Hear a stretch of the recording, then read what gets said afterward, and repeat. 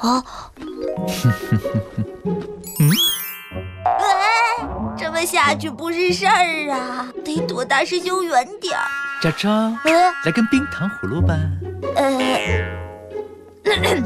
大师兄，你没事儿做吗？哎，不是说过好多次了吗？咱们 NPC 什么都不需要做的，事情做多了呢，还容易被主角嫌弃，闲着就挺好的。二师兄也冷冷的，不好相处。哎，有了！大师兄，你在我这儿闲着，休息吧。我去找三师姐问些问题。啊，你最好别去。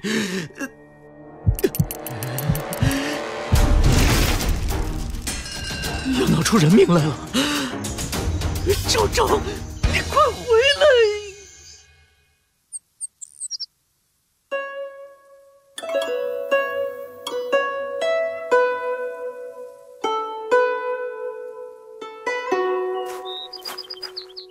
师姐，我想和你一起玩。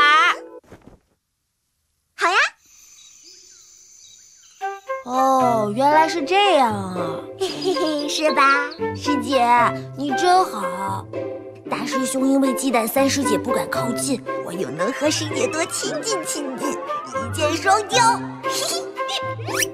昭昭，在外跑开呀！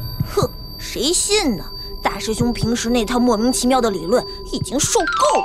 昭昭啊，我刚下山买的零食，一起吃吗？昭昭，师叔刚给我买的风车，一起玩吗？昭昭，我在后山发现了灵泉，一起洗澡吗？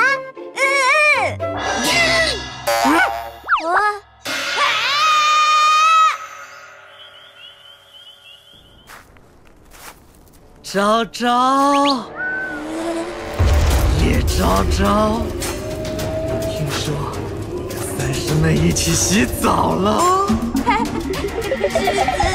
救命啊！都说了会剖开，就是不听。哎，现在这年轻人。